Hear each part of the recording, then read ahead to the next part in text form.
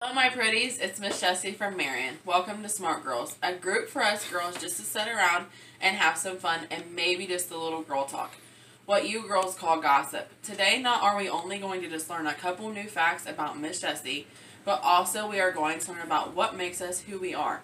A word to describe who we are is our character.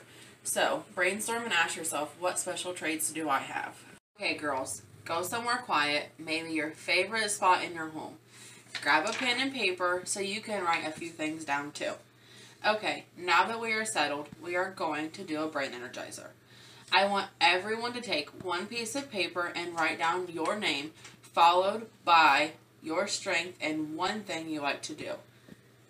For example, I'm Ms Jessie.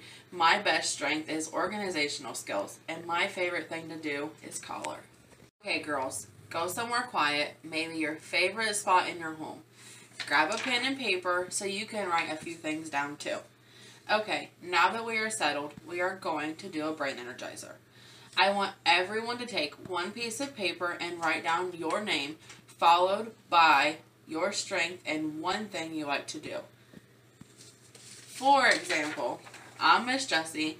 My best strength is organizational skills, and my favorite thing to do is color. Now that you got to know more about me, let's learn some very important words that make us who we are. 1. Respect. A feeling of admiring by your abilities, qualities, or achievements.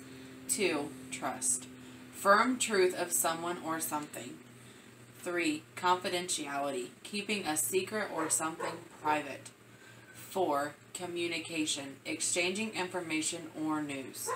There are 4 key words to our everyday life. You always need to respect yourself, have plenty of trust in making the right decision, and always stay confident. Never be afraid to speak up. Communication is always most important. Last activity so I can help you realize what you have learned about yourself and I in just this little amount of time. Grab one more piece of paper or use the back of your last one. I want you to take 30 seconds to 1 minute and write down words that make you who you are today. Don't forget, add the words we have learned along the way. That's a special trait that you have. Fantastic job. Here is my paper that describes who I am and some of the traits I have. We had a good lesson on just who we are and what makes us who we are. Now we know more details on what some of the daily trait words mean, as well as how to handle decisions around us. Stay safe and don't forget, I am here for you. Bye for now, guys.